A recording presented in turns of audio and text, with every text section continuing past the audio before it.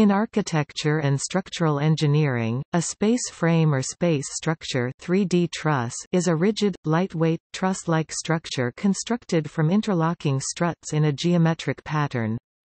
Space frames can be used to span large areas with few interior supports. Like the truss, a space frame is strong because of the inherent rigidity of the triangle. Flexing loads, bending moments, are transmitted as tension and compression loads along the length of each strut. Steel space frames provide great freedom of expression and composition, as well as the possibility to evenly distribute loads along each rod and external constraints. With these features, steel space frames can be used to achieve also complex geometries with a structural weight lower than any other solution. The inner highly hyperstatic system provides an increased resistance to damages caused by fire, explosions, shocks and earthquakes. Space frames are modular and made of highly industrialized elements designed with a remarkable dimensional accuracy and precise surface finish.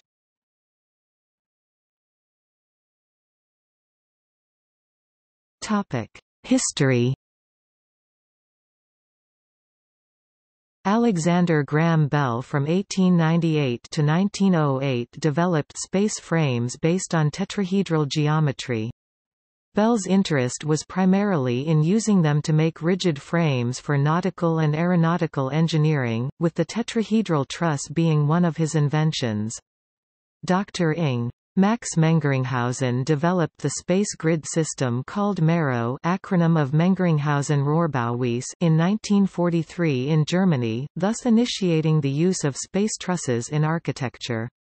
The commonly used method, still in use, has individual tubular members connected at node joints, ball-shaped, and variations such as the space deck system, octet truss system and cubic system. Stéphane de Château in France invented the tridirectional SDC system 1957, Unibot system 1959, Pyramitic 1960. A method of tree supports was developed to replace the individual columns. Buckminster Fuller patented the octet truss in 1961 while focusing on architectural structures.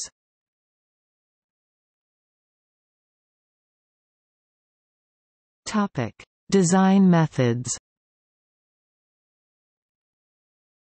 Space frames are typically designed using a rigidity matrix. The special characteristic of the stiffness matrix in an architectural space frame is the independence of the angular factors. If the joints are sufficiently rigid, the angular deflections can be neglected, simplifying the calculations.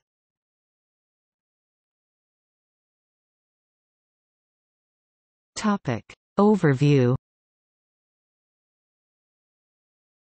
The simplest form of space frame is a horizontal slab of interlocking square pyramids and tetrahedra built from aluminium or tubular steel struts. In many ways this looks like the horizontal jib of a tower crane repeated many times to make it wider. A stronger form is composed of interlocking tetrahedra in which all the struts have unit length. More technically, this is referred to as an isotropic vector matrix or in a single unit width an octet truss. More complex variations change the lengths of the struts to curve the overall structure or may incorporate other geometrical shapes.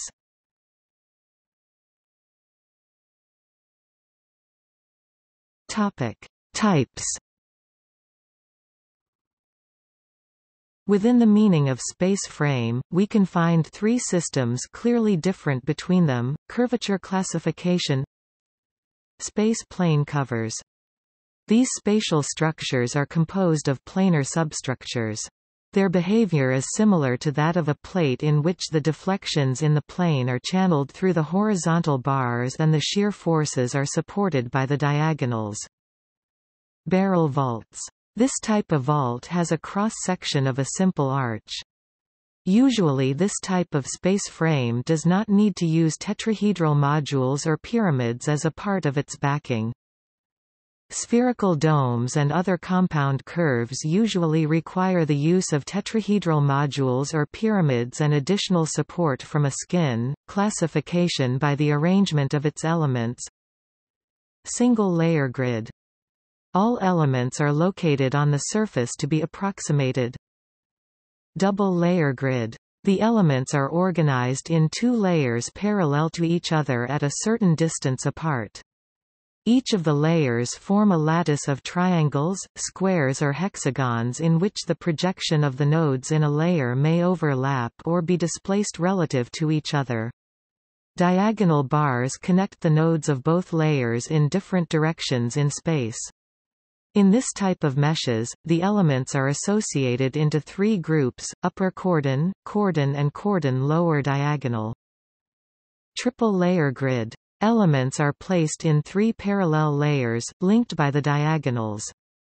They are almost always flat. Other examples classifiable as space frames are these. Pleated metallic structures emerged to try to solve the problems that formwork and pouring concrete had their counterparts. Typically run with welded joint, but may raise prefabricated joints, a fact which makes them space meshes. Hanging covers. Designs on the cable taut, spine, and the catenary arch antifunicular show their ability to channel forces theoretically better than any other alternative, have an infinite range of possibilities for composition and adaptability to any type of plant cover or ensure vane. However, imprecisions in shape having the loaded strand ideally adapts dynamically to the state of charge, and the risk of bending the arc to unexpected stresses are problems that require pre-compression and pre-stressing elements. Although in most cases tend to be the cheapest and the technical solution that best fits the acoustics and ventilation of the covered enclosure, are vulnerable to vibration. Pneumatic structures, wherein the closure membrane is subjected to a pressurized state, may be considered within this group.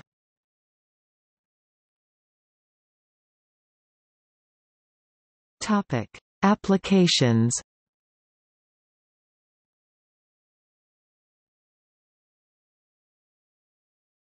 Topic: Construction.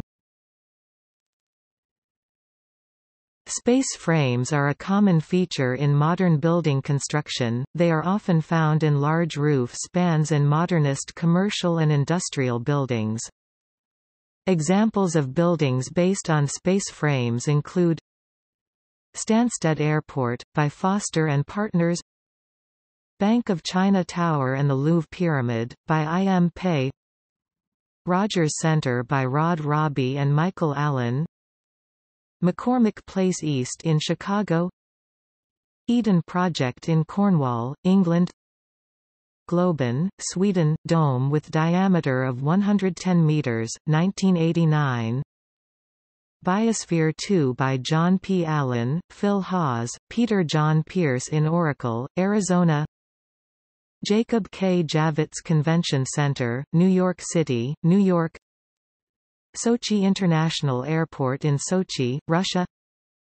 Entrance to Six Flags Magic Mountain. Large portable stages and lighting gantries are also frequently built from space frames and octet trusses.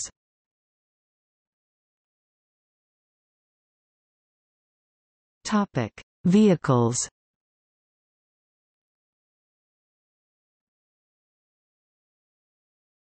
Topic: Aircraft.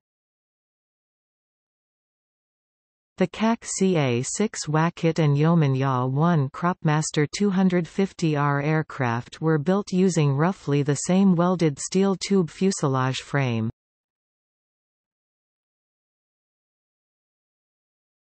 Topic: Cars. Space frames are sometimes used in the chassis designs of automobiles and motorcycles. In both a space frame and a tube frame chassis, the suspension, engine, and body panels are attached to a skeletal frame of tubes, and the body panels have little or no structural function. By contrast, in a unibody or monocoque design, the body serves as part of the structure. Tube frame chassis predate space frame chassis and are a development of the earlier ladder chassis. The advantage of using tubes rather than the previous open channel sections is that they resist torsional forces better. Some tube chassis were little more than a ladder chassis made with two large diameter tubes, or even a single tube as a backbone chassis. Although many tubular chassis developed additional tubes and were even described as spaceframes, their design was rarely correctly stressed as a spaceframe, and they behaved mechanically as a tube ladder chassis, with additional brackets to support the attached components, suspension, engine etc. The distinction of the true spaceframe is that all the forces in each strut are either tensile or compression, never bending.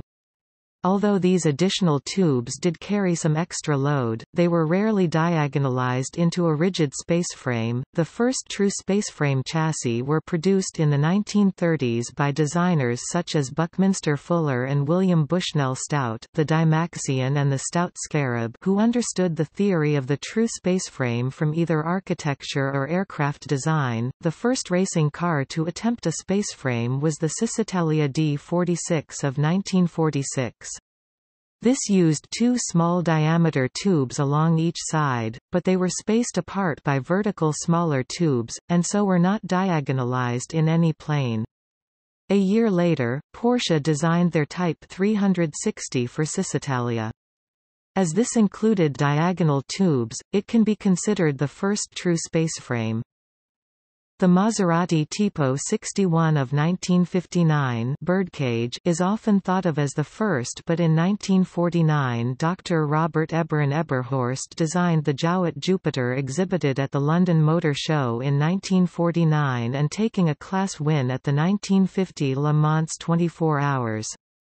Later the small British car manufacturers developed the concept TVR, produced an alloy-bodied two-seater on a multi-tubular chassis, which appeared in 1949. Colin Chapman of Lotus introduced his first production car, the Mark VI, in 1952. This was influenced by the Jaguar C-type chassis, another with four tubes of two different diameters, separated by narrower tubes. Chapman reduced the main tube diameter for the lighter Lotus, but did not reduce the minor tubes any further, possibly because he considered that this would appear flimsy to buyers. Although widely described as a spaceframe, Lotus did not build a true spaceframe chassis until the Mark VIII, with the influence of other designers, with experience from the aircraft industry. Other notable examples of spaceframe cars include the Audi A8, Audi R8, Ferrari 360, Lamborghini Gallardo, Mercedes-Benz SLS-AMG, Pontiac Fiero and Saturn S-Series. A large number of kit cars, possibly the majority made in the UK, use space frame construction, because manufacture in small quantity requires only simple and inexpensive jigs, and it is relatively easy for an amateur designer to achieve good stiffness with a space frame. Generally the space frames are MIG welded, although the more expensive kits often use TIG welding, a slower and more highly skilled process. Many of these resemble the Lotus Mark VII in general outline and mechanical layout, however others are close replicas of the AC Cobra or Italian supercars, but some are original designs resembling no other vehicle. Often, considerable effort has been made by the designers to produce true space frames, with all points of significant load braced in 3 dimensions, resulting in strength and stiffness comparable to, or better than, typical production cars. Others are tube frames but not true space frames because they use relatively large diameter tubes, often curved, which are carrying bending loads, but due to the large diameter remain adequately rigid. However, some inferior designs are not true space frames, because the tubes are carrying considerable bending loads. This will result in considerable flexing due to dynamic loads, and ultimately fatigue fracture, a failure mechanism which is rare in a correctly designed true space frame. The reduced stiffness will also impair the handling. A drawback of the spaceframe chassis is that it encloses much of the working volume of the car and can make access for both the driver and to the engine difficult. Some spaceframes have been designed with removable sections, joined by bolted pin joints. Such a structure had already been used around the engine of the Lotus Mark III, although somewhat inconvenient. An advantage of the spaceframe is that the same lack of bending forces in the tubes that allow it to be modeled as a pin-jointed structure also means that such a removable section need not reduce the strength of the assembled frame.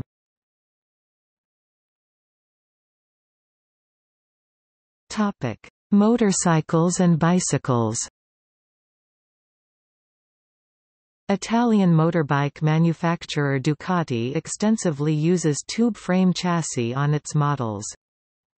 Space frames have also been used in bicycles, such as those designed by Alex Moulton.